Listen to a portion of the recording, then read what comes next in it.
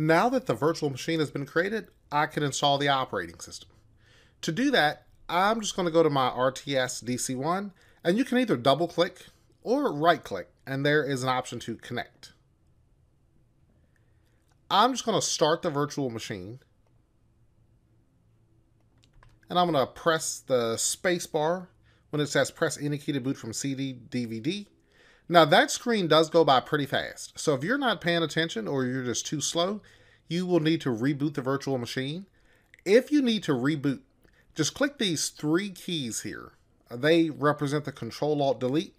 They pass that to the virtual machine and it'll reboot itself. On this Windows setup screen, language, currency, keyboard, that's all correct, so I'll just choose Next. I will click Install Now, and that begins the installation. This is a very fast process.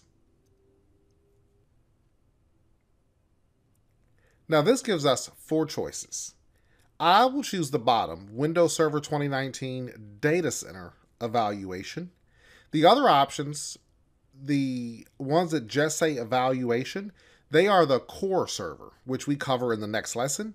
But for the install for now, we will choose the bottom one, Windows Server 2019 Data Center Evaluation Desktop Experience.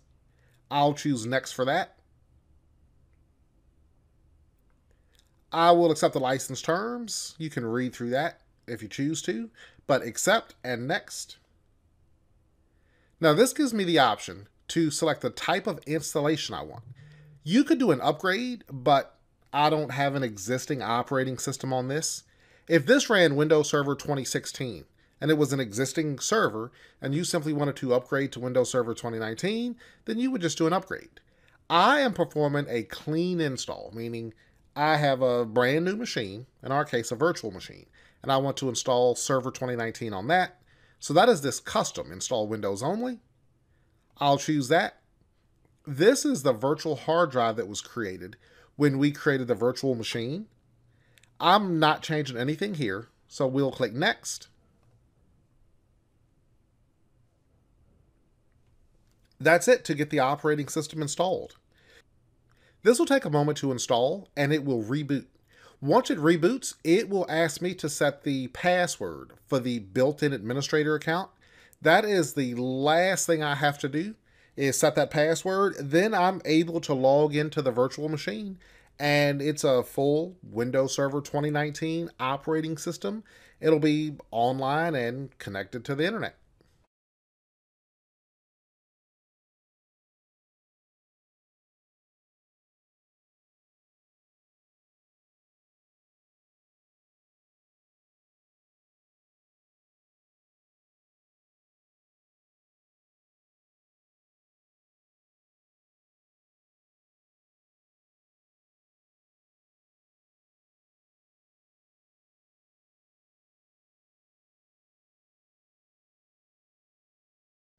That has finished installing all the files and is rebooted. Now it's asking me to set my built-in administrator account, the password for that account.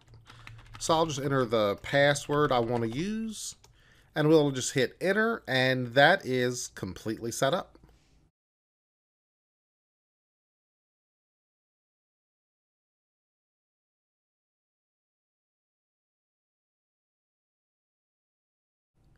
Now you can adjust the resolution of the virtual machine. What I always do is put the virtual machine in full screen.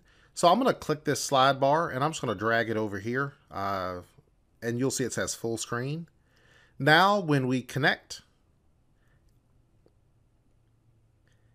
it consumes my entire desktop. Now if you want to get out of full screen at any time, you can simply click that and it'll restore down. And you can just go back to view full screen. Now that this has been successfully installed, I'm just going to enter the password and this will carry me directly into the desktop.